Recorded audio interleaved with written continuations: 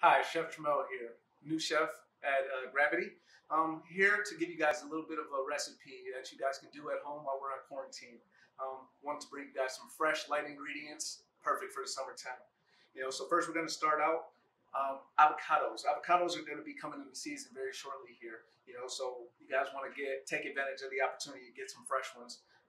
One of the things that people have a difficult time doing is choosing a perfect avocado.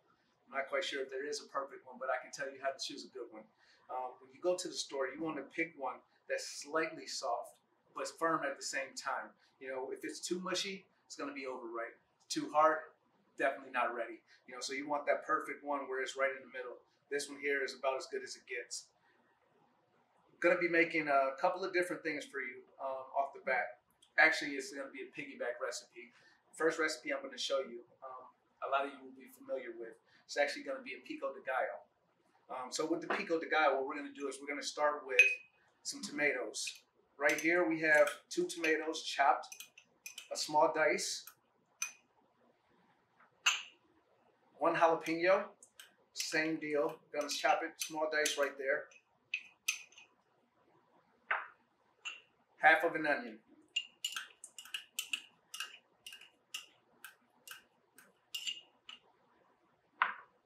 We're going to add just a little bit of cilantro to it. Cilantro is one of those spices that people are indifferent about, so add as much as you like or as little as you like, just for the flavor purposes. From there, we're going to use some of this lime right here. Limes are another one of those things you want to feel while you're at the grocery store. If it's too hard, definitely not going to get any juice out of it. This one right here is perfect. Sometimes if you want to get the max juice out of it, give it a nice roll on your cutting board. Give it a nice cut. And we're going to go right in the bowl with that lime juice.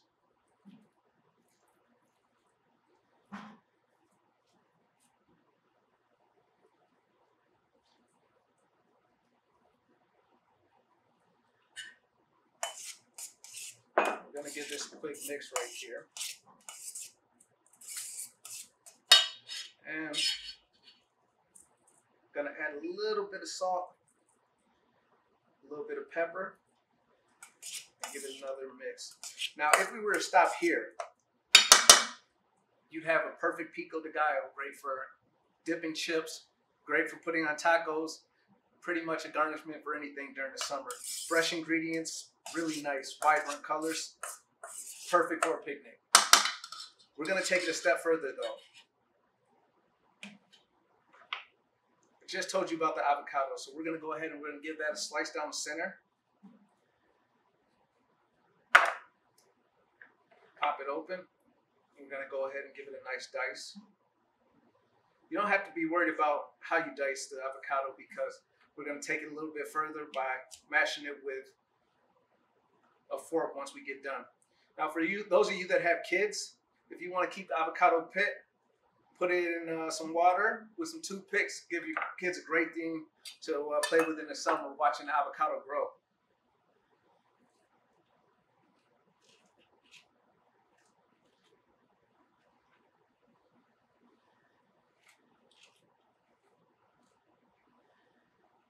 All right, now that we have our avocado in here,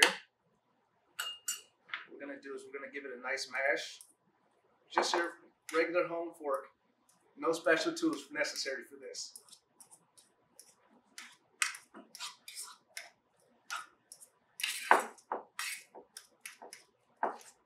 Now, depending on how you like your guac, is dependent on how you smash it. If you like it a little more chunky, smash it a little bit less. If you like yours nice and smooth, then keep smashing until it gets to the consistency that you prefer. I like mine a little bit chunky, so I think I'm going to stop right about here.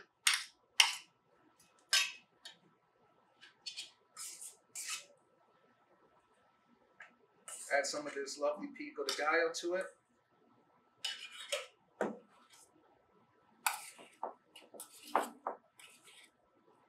Just going to give it a nice mix.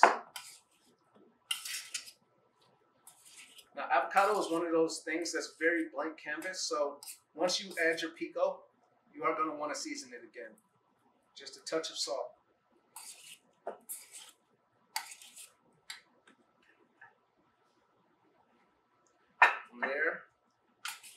to the bowl.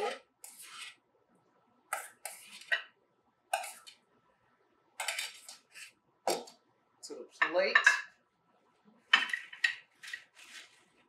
With some chips, and to the table for a perfect snack.